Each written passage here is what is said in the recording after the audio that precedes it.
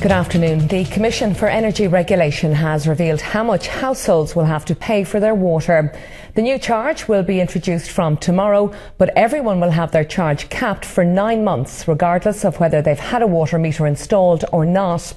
The rate will be €176 for a household with one adult, plus around €102 for every extra adult living there. A family of 2 adults and 2 children will pay an annual water bill of around €278. Well, live now to our finance correspondent Brian O'Donovan, who's at the Energy Regulator's headquarters first. Brian, you've been speaking to the regulator in the last hour.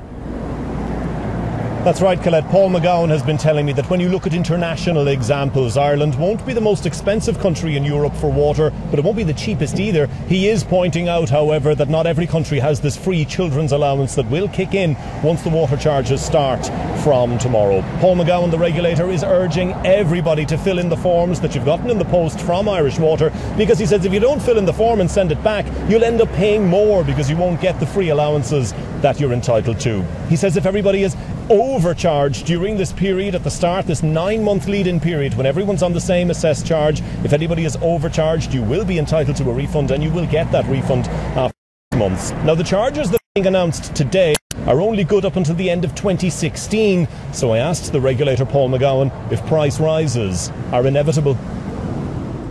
It's too early to say.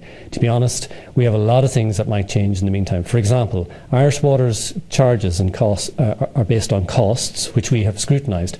We imposed a 14% reduction in their operating costs. We will be looking to impose even more stringent reductions on Irish Water's costs into the future. But as well as that, there's a lot of investment to be done.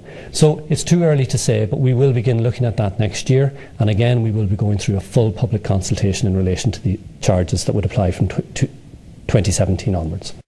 Brian, any political reaction to all of this?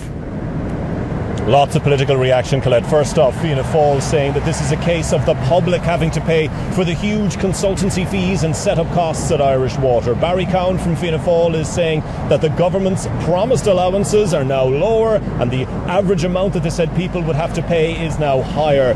Sinn Féin says that it's not happy with the water charges either. They're saying bills are going to go up and up over the years, and that if it gets into government, it will reverse the water charges.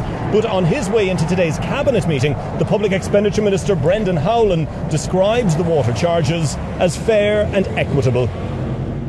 It seems to me that all the issues that were of concern to people have been addressed.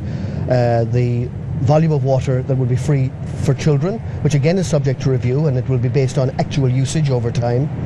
I think it's a good idea of the commissioners to cap for the first 9 months the actual charge, so that people can get used to being able to moderate their own bills over time.